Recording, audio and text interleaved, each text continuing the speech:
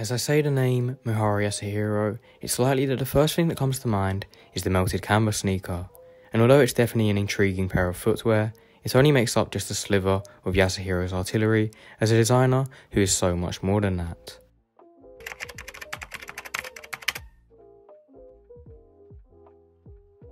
Yasuhiro Mihara was born on June 15th of 1972 in Kyushu Island, Western Japan, to a father who was a chicken researcher and a mother who was a painter.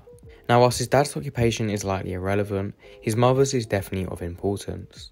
As a child, Yasuhiro would often visit museums with his mother, by which point he already knew he wanted to work in the art industry, saying that although he enjoys fine art now, his childhood experiences will always leave an impact on him.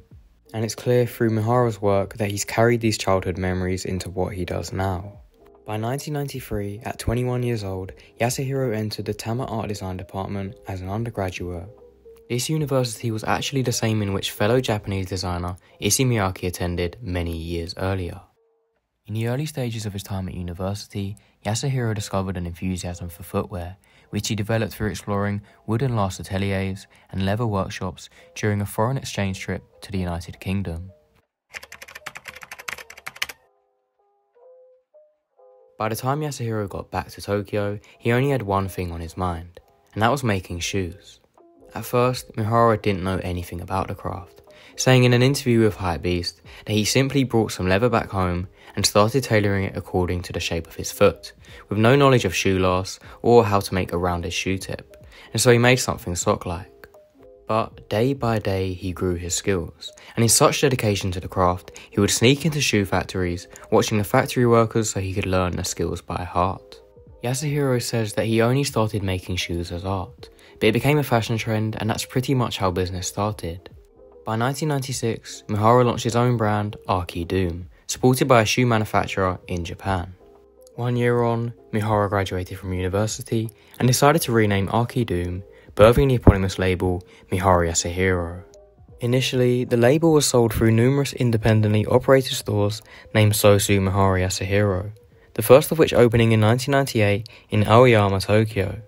The word Sosu translating from Korean as prime number, and was named this because it has no regularity and lasts forever, much like the garments made by Mihara Yasuhiro.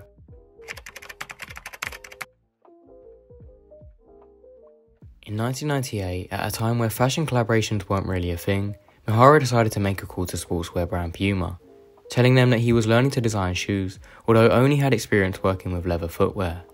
Yasuhiro then made the audacious act of telling Puma that he would like to design sneakers for them, but not just as a normal designer, he wanted to have his name on Puma.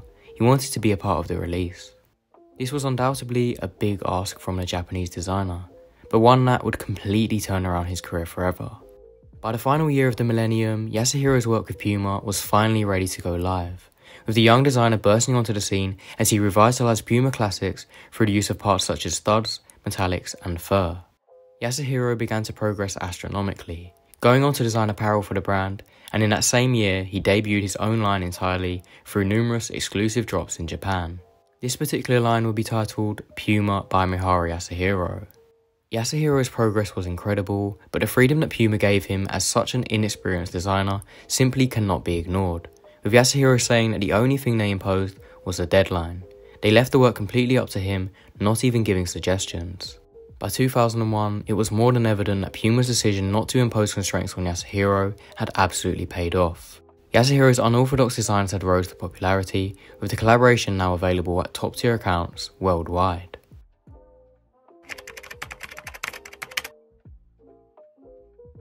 Now I think it's important we go back 2 years earlier to 1999. While starting to work on his collab with Puma, Yasuhiro began to expand his namesake label to more than just footwear, stating that through both curiosity and necessity, he began to slowly merge into menswear.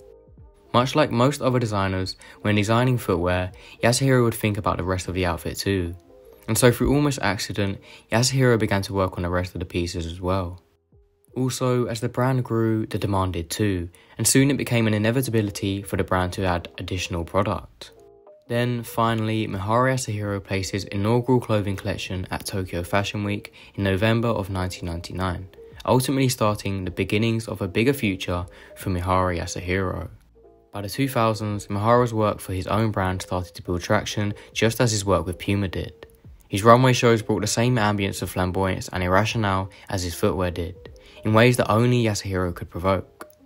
Take for example his Autumn-Winter 2004 collection, which combined an abandoned bowling alley, Tokyo Tower, and giant video screens with one eyeball each projected above the catwalk.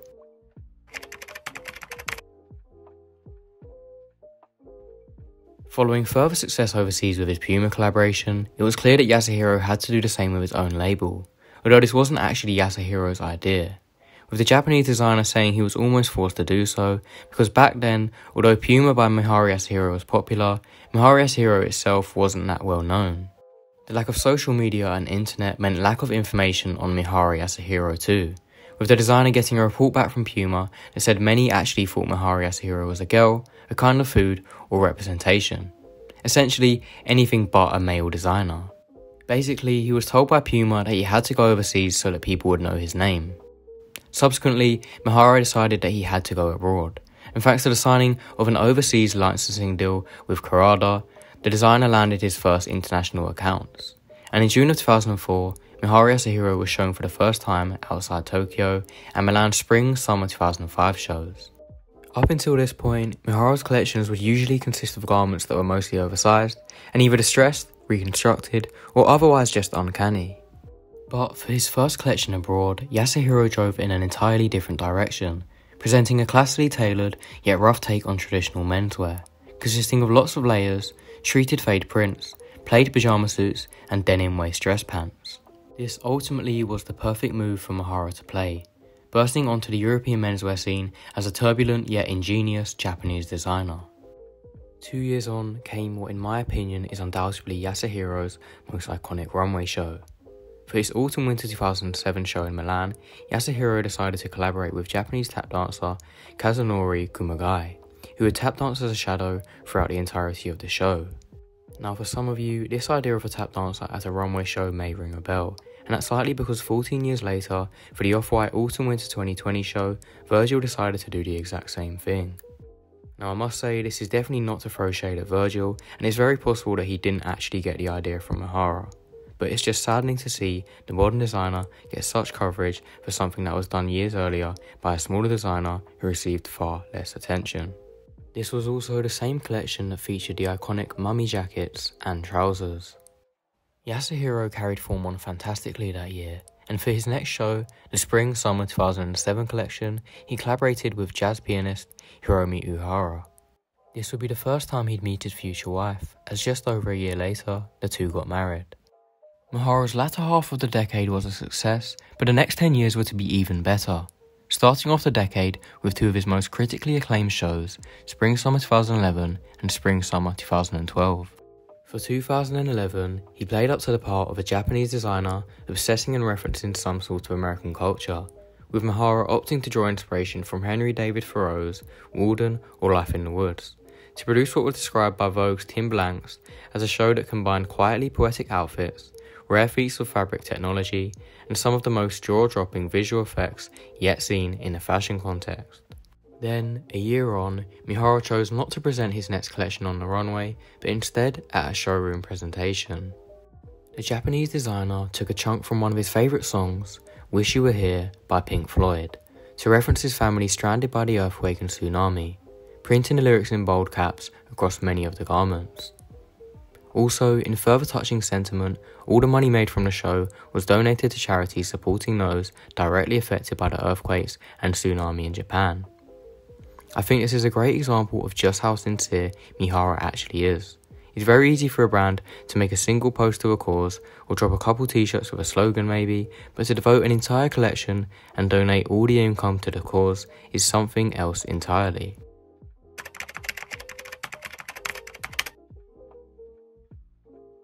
By May of 2014, Mihara was ready for another high-level fashion collaboration.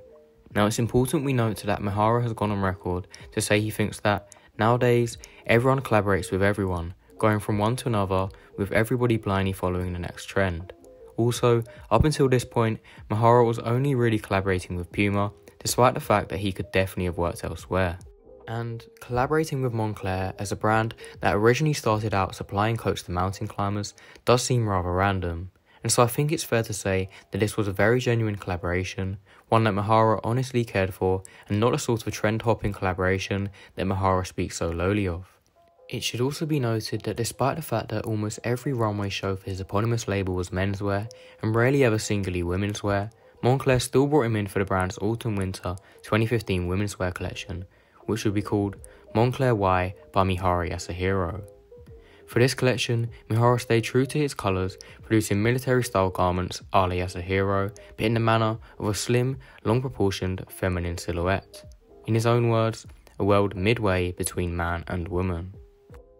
The following year, Mihara parted ways with Puma, perhaps to allow further focus for his own label, which in 2017 was rebranded as Maison Mihara Yasuhiro. Along with the rebranding, Mihara was about to encounter uncharted attention, from what is undoubtedly the brand's modern-day staple, the melted canvas sneaker, or to what is for many, the melted Converse. Which isn't really the worst nickname, because, well, they clearly do reminisce that of a Converse sneaker, and also, the All-Stars were the designer's favourite sneaker as a kid. Now, despite the fact that many fans of Mihara do deem it unfortunate that this particular shoe overshadows the most of the designer's pieces and collections, and I definitely do agree, I think we must remember that some of Mihara's earliest steps as a designer were reimaginations of original Puma staples, and that's what really kickstarted his career. So the fact that the melted canvas sneaker has become so popular almost brings a sense of underrated nostalgia. Alongside this, Mihara has seemingly been busier than ever, or at least on a public scale. In 2017, we saw the emergence of his first diffusion line, Mine, which is focused on music culture and the merge of streetwear and sportswear. Then, that same year, he launched his second in Fit Mihara Yasuhiro, which produces garments that show elegance while still attending to the detail of silhouettes and materials. As well as this, Mihara has been involved in more collabs than ever, but yet is still clearly sticking to the philosophies and morals he mentioned in the past.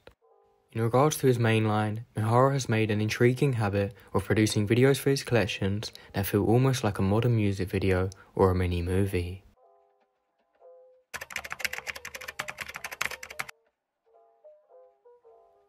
The future of Mihara Yasuhiro, like any designer, is of course uncertain.